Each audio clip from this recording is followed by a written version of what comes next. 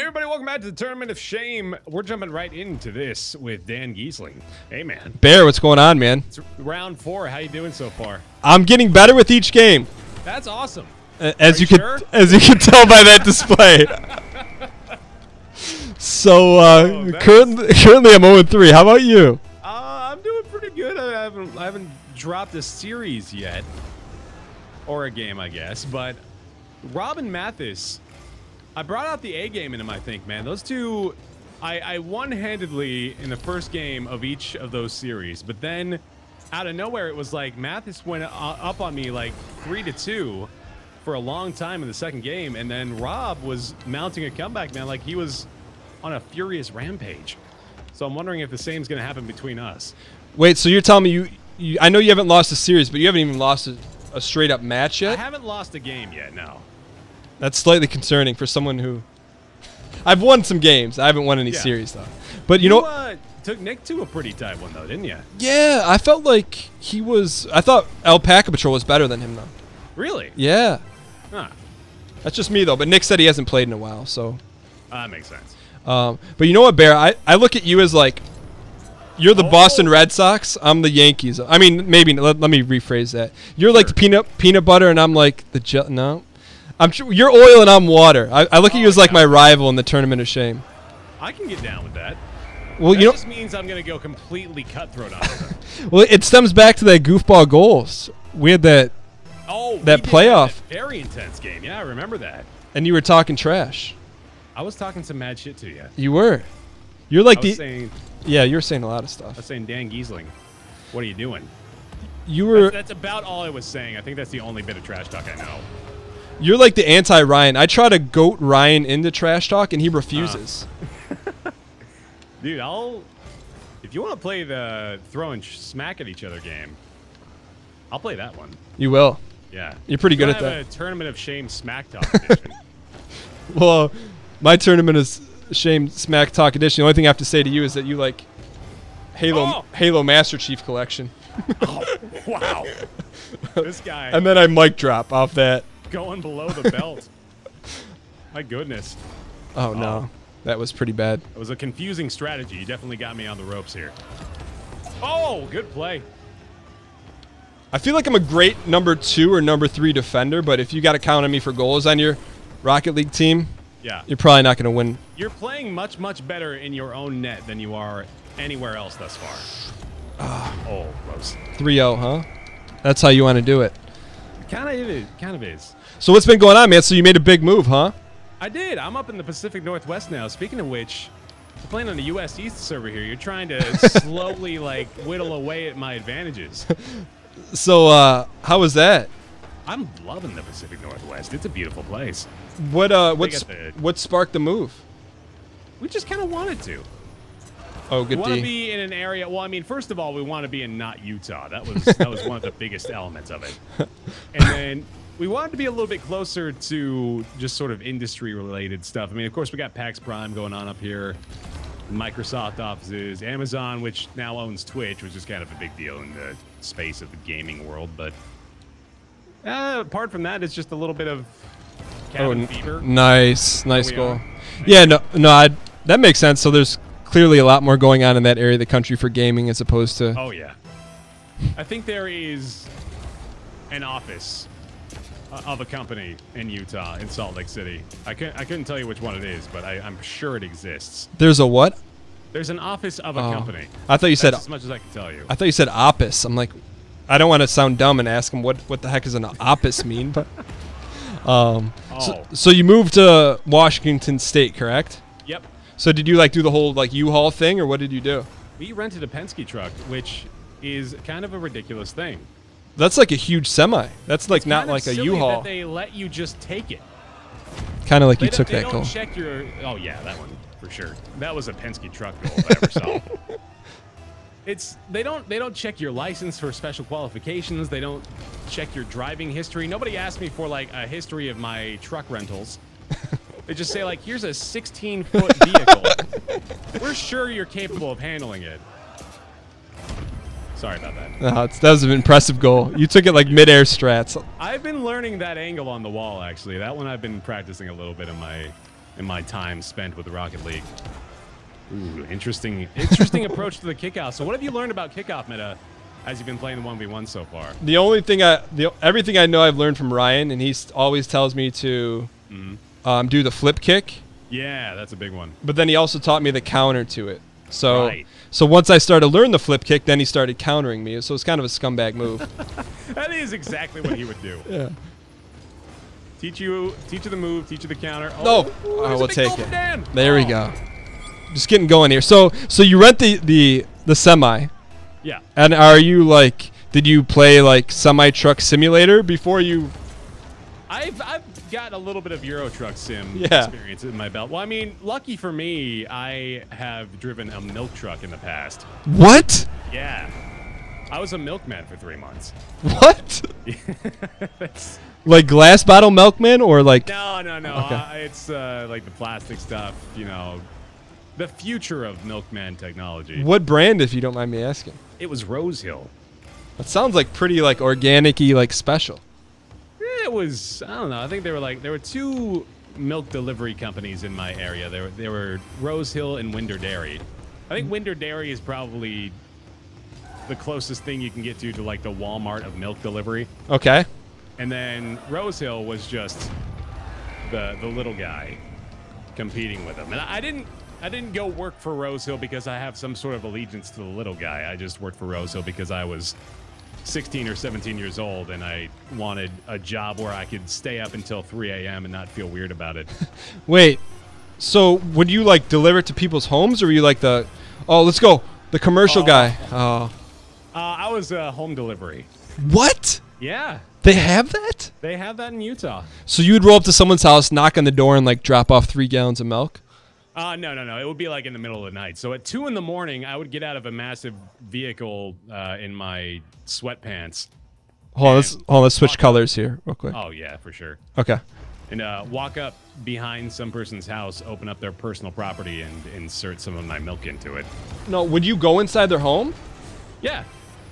Yeah, you just walk in. You gotta drop a note on the bedside table, let them know that you delivered them milk nice and safely. You're making all this up. Yeah, I am. Wait, so where would you drop it? They would just have these little coolers and boxes in front of the house. Just on the porch, stuff like that. What? The house. This is what world do we live in where you deliver garbage, or you have to take your own garbage? I'm not delivering garbage to people. Come on. No, that's what Nick has to pay for his garbage. Oh, right, yeah. And then true. there's people that you put milk in their cooler if they. Yeah. No, like, that's I don't think as far fetched as Nick's garbage thing. No, it is. I mean, like you can't go to the grocery store.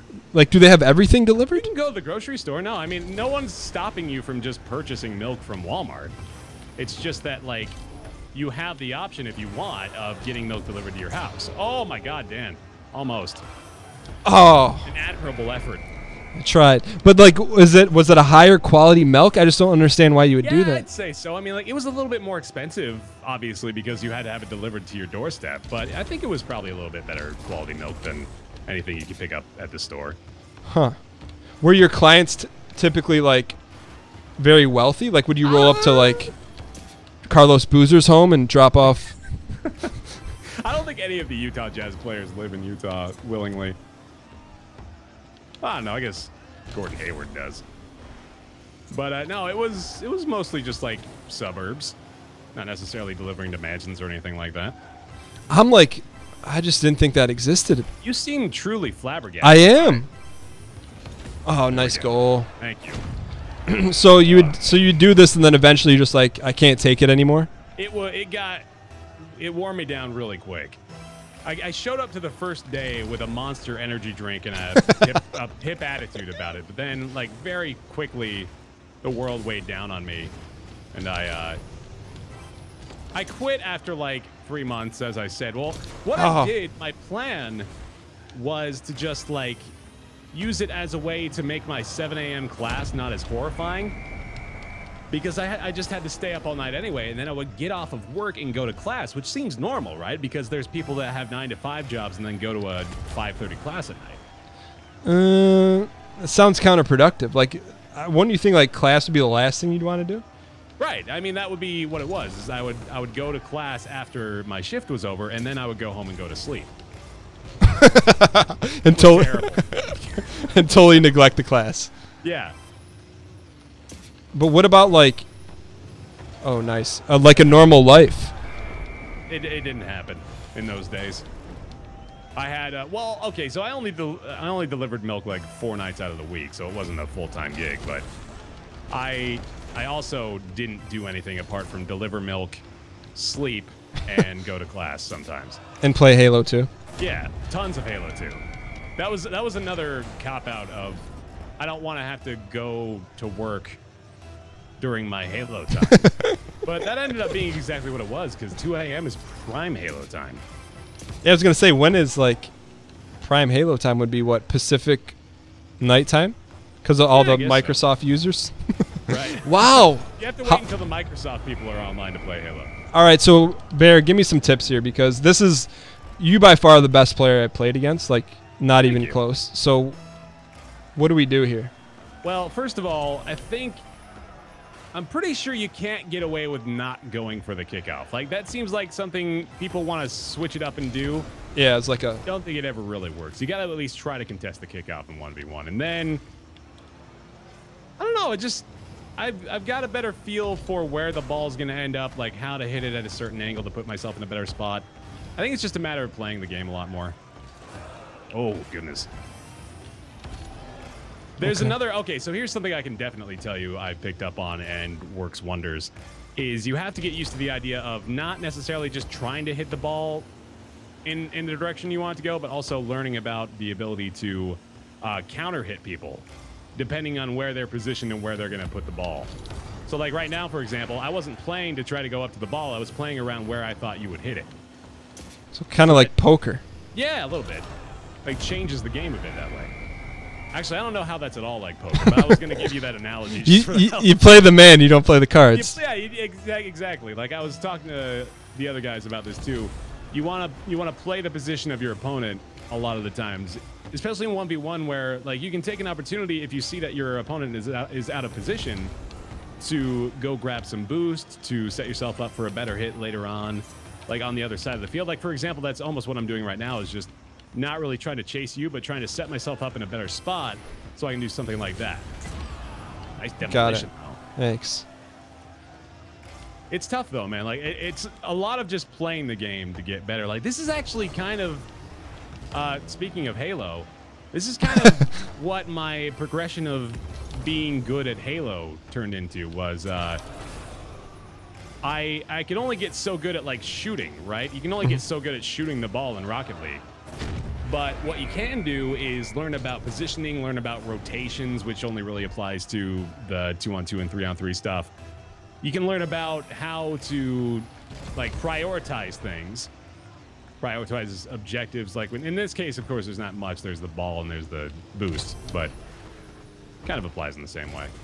Got it. No, I see what you're saying. So like you can become like, you can have great control of the vehicle, but then what? Yeah, exactly. Like after that point, you just have to try to pick up on different skills or different knowledge of the game in order to improve. Do you think that when they developed this is what they intended, or do you think they just like, we'll see what happens? That is a question that I keep asking myself, of like what their expectations were for this one, because it's obviously like, I'm pretty sure they weren't expecting to have 175,000 concurrent players at the time. So that alone, I think, is completely exceeded their expectations. But I don't know. I really want there to be a high-quality competitive scene for this game. Don't you think it'll happen? I hope so. Nice shot, by the way. Real quick side note, did you watch HCS? A little bit of it, yeah. Did you watch the finals? No. Oh, okay. All right. It's completely side. No, I just wondered because I know you're a big Halo guy. Yeah, I used to watch all the tournaments, but now not so much. You watch good games, though. Yeah, good game, man. Thanks for the tips, man. For sure. Good luck in your final round. Yeah, I got to get a win here. You want to take us out? Yep, Tournament of Shame. Go check out the links down in the description. And go check out tournamentofshame.com. I believe Caspian Crawdad's going to be doing the write-ups for this one, too, so hopefully those are going on. If not, ignore everything I just said, and hope you enjoy the videos, and we'll see you in the next one. All right, thanks for watching. Later.